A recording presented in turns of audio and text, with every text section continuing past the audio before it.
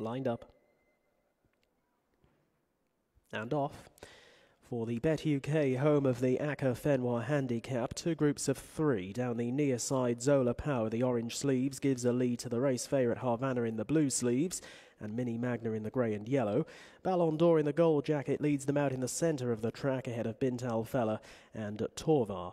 Making the run down towards the halfway point, and up ahead it is Zola Power away to the left, on the right at Ballon d'Or, and in between the Mini Magna and BetUK. Havana is one from the left and over towards the far side TORVAR. They're now very tightly grouped, just a couple of lengths covering them all. Under 2 furlongs to go. Havana this side has come there pretty strongly. Ballon d'Or out in the centre with a battling TORVAR. Havana and TORVAR now race on as the leading pair. They're pretty wide apart on entering the final 150 yards. Havana now driven strongly down the near side of a responding TORVAR. TORVAR on the far side and Havana. TORVAR's holding Havana. TORVAR beats Havana with back in third Ballon d'Or, and they were clear of the other three.